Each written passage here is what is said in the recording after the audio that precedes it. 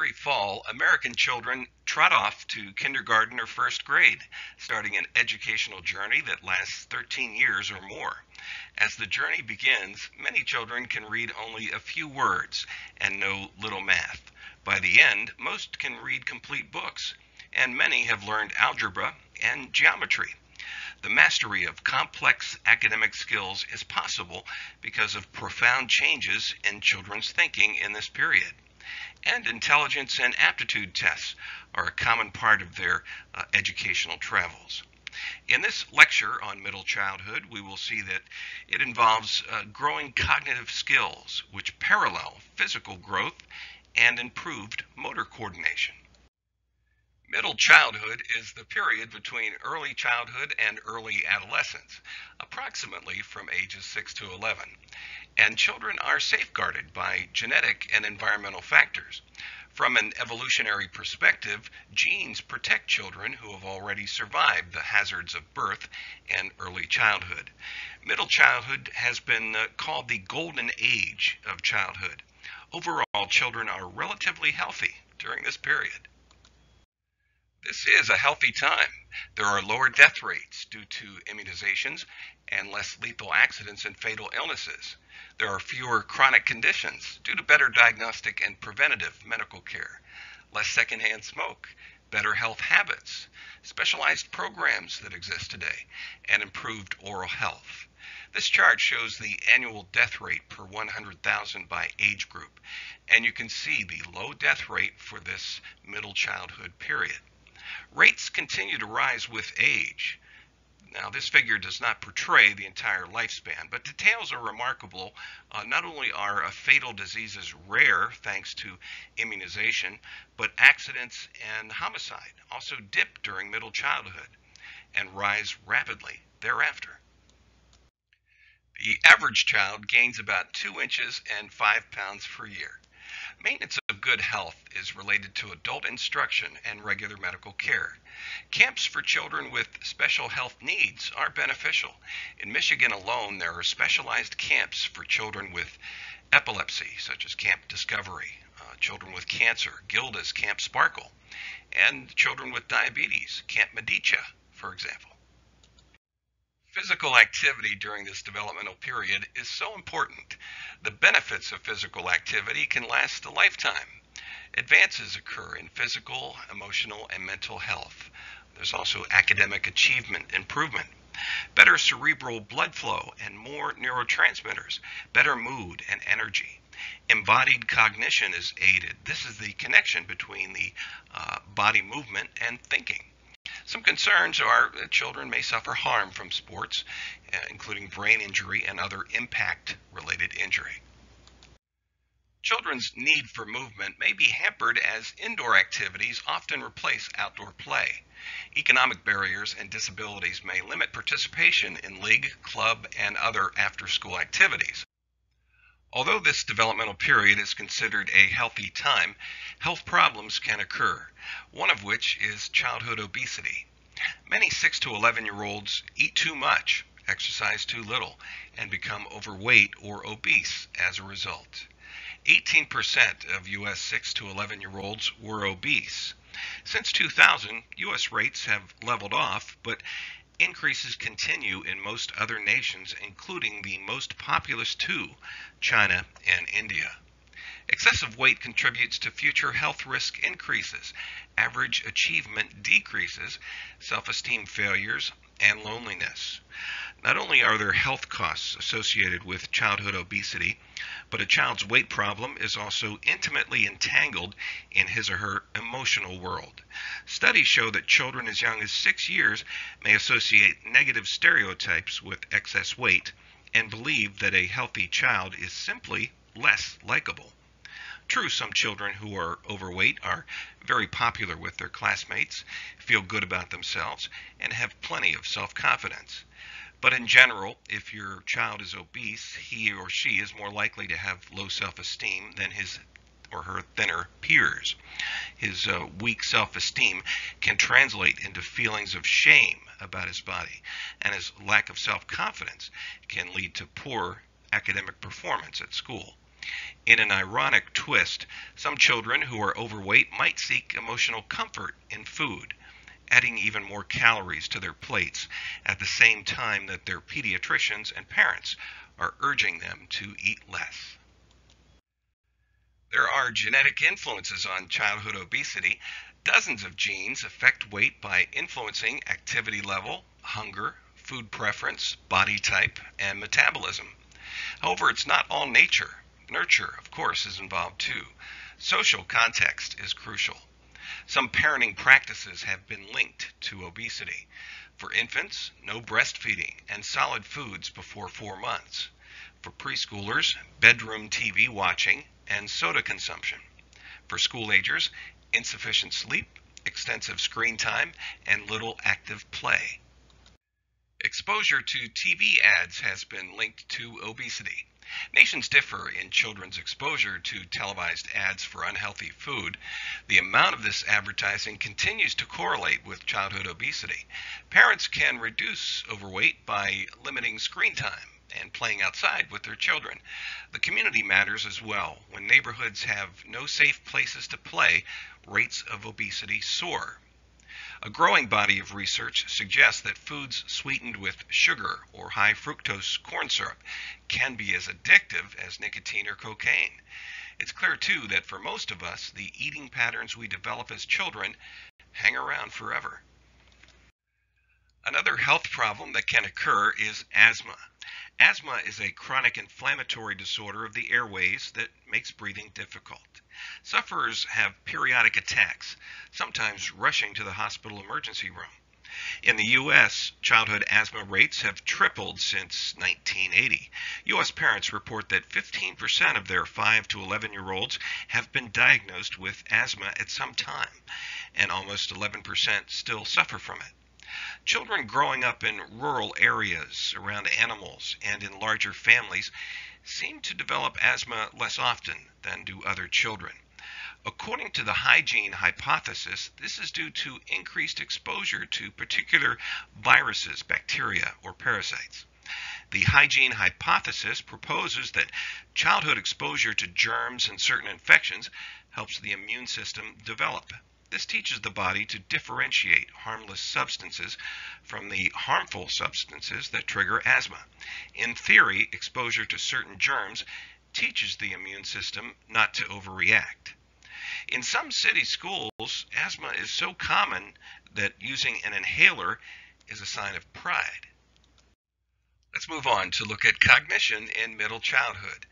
Piaget described this developmental period as one of concrete operational thought. Piaget's term for the ability to reason logically about direct experiences and perceptions. A couple of things happen during this period. One is classification, the logical principle that things can be organized into groups or categories or classes according to some characteristic they have in common. Another thing that children accomplish during this concrete operational thought period is seriation. Understanding that things can be arranged in a series. Seriation is crucial for understanding the number sequence and logical series. In middle childhood, children develop the ability to use mental categories and subcategories flexibly, inductively, and simultaneously. By age 11, children use mental categories and subcategories very flexibly, unlike at age 6. Piaget recognized that connections allow logical ideas to be applied to many specifics in concrete operational thinking. During middle childhood, the brain increases in its capacity and ability to coordinate ideas and thoughts. Piaget seemed to know what he was doing before brain scans were even around. Today, brain scans can demonstrate the maturation and classification proposed by Piaget. Neurological pathways from general to particular and back again have been found as a result of brain maturation. As you recall, Vygotsky emphasized the society and culture as crucial in learning. Education occurs everywhere, and knowledge is acquired from the social context, and instruction is essential.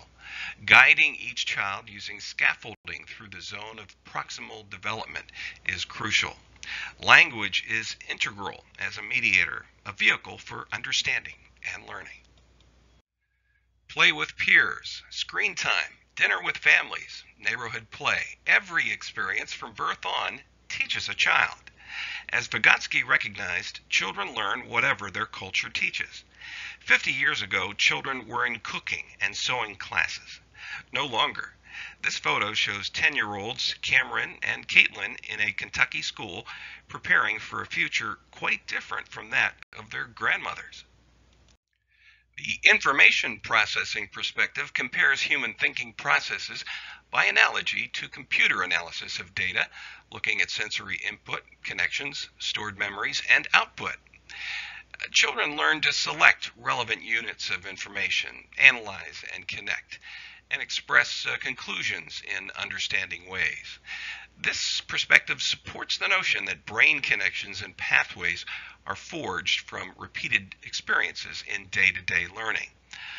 Education is important. An extensive knowledge base makes it easier to master new related information. Every aspect of language, vocabulary, comprehension, communication skill, and code switching, which we discussed in a previous lecture, advances each year from age 6 to 11. The understanding of prefixes, suffixes, compound words, phrases, and metaphors builds. A child's vocabulary becomes more fine-tuned. Language context adjustment is a skill that improves during this developmental period. And this is through pragmatics, which is concerned with the use of language in social contexts and the ways people produce and comprehend meanings through language. Pragmatics focuses not only on what people say, but how they say it, and how others interpret their communication. Without pragmatics, there is often no understanding of what language actually means, or what a person truly means when he or she is speaking. Pragmatics is the ability to use words and devices to communicate in various contexts. Pragmatics allow children to change formal, informal, and linguistic codes to fit the audience.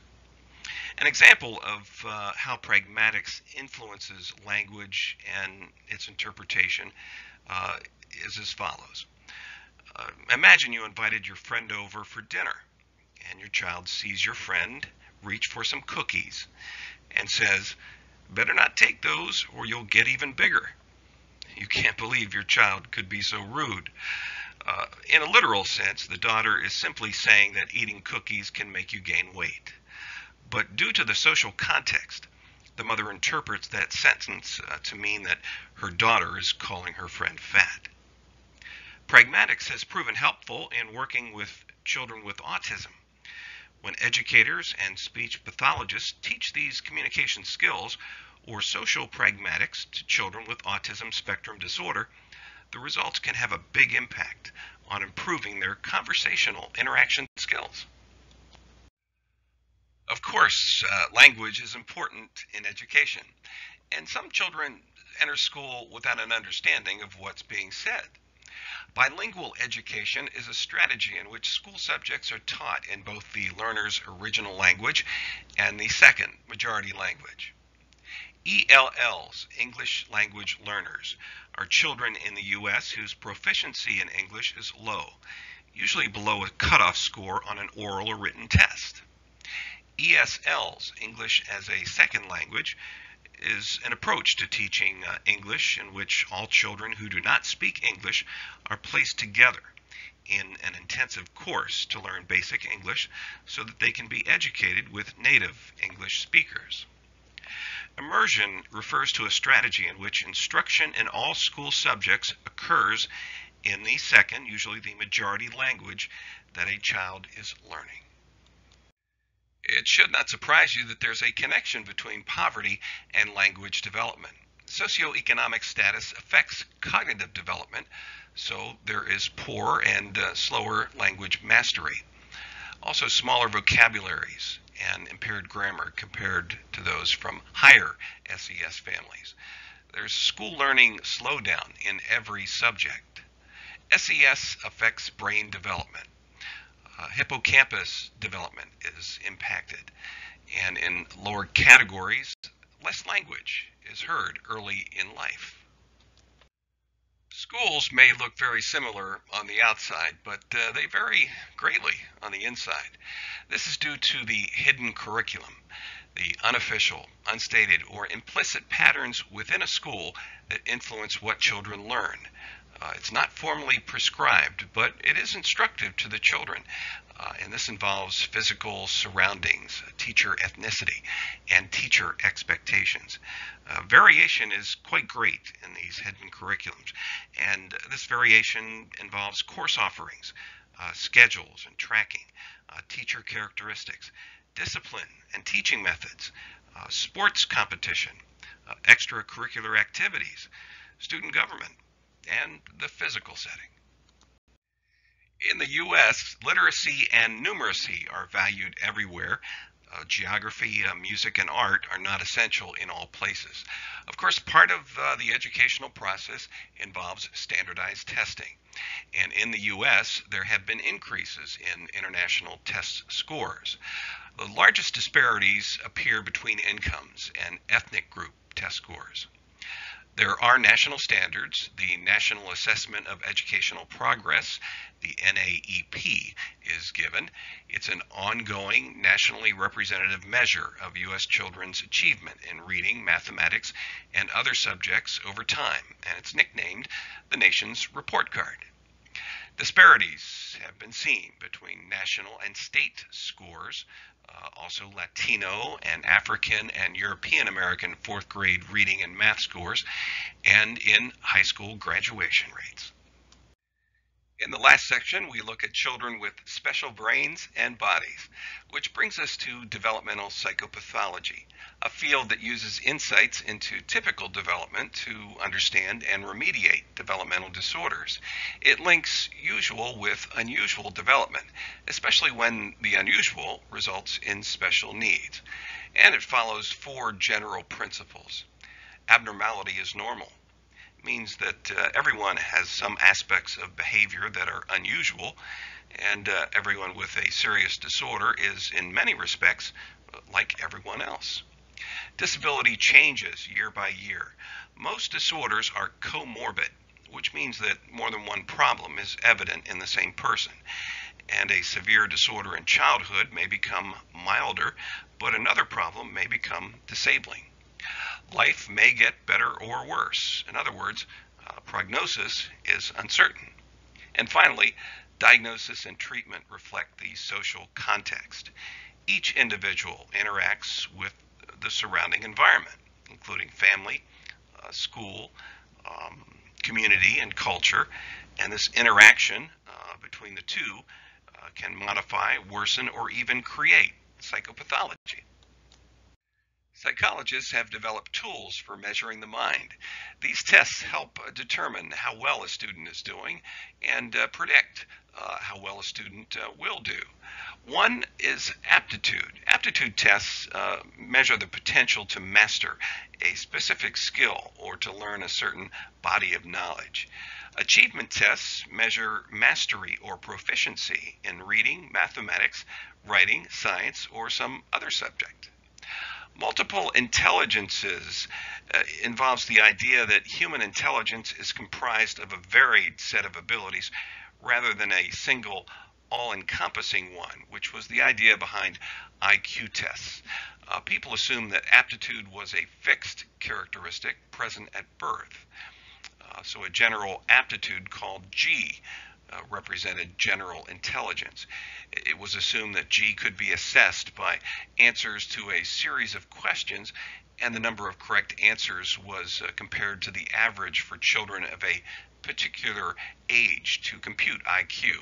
An IQ of 100 was exactly average because it indicated when mental age was the same as chronological age.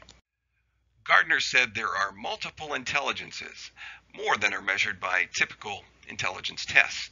He identified 7 intelligences: linguistic, logical, mathematical, musical, spatial, bodily, kinesthetic, interpersonal, intrapersonal, naturalistic, and existential. The 8th, naturalistic, and 9th, spiritual, existential were added later. Each is associated with a region of the brain. In education, Gardner suggested that schools are often too narrow, teaching only some aspects of intelligence and thus stunting children's learning. Schools, cultures, and families dampen or expand particular intelligences. Now, brain scans are not accurate in diagnosing cognitive disorders in childhood. However, neuroscientists and psychologists do agree on four generalities. Brain development depends on experiences. Dendrites form and myelination changes throughout life. Children with disorders often have unusual brain patterns, and training may change those patterns. Each brain functions in a particular way, and this is referred to as neurodiversity. There are two basic principles of developmental psychopathology which complicate diagnosis and treatment. The first is multifinality, where one cause can have many or multiple final manifestations. The second is equifinality, where one symptom can have many causes. Some suggest that childhood psychopathology was underdiagnosed in early DSM editions and overdiagnosed in the DSM-5. Some children are diagnosed with attention deficit hyperactivity disorder, or ADHD, due to potential problems in three areas: inattention, impulsiveness, and activity. There's no biological marker. There is some suggestion of a relationship with brain regulation, and it is often comorbid.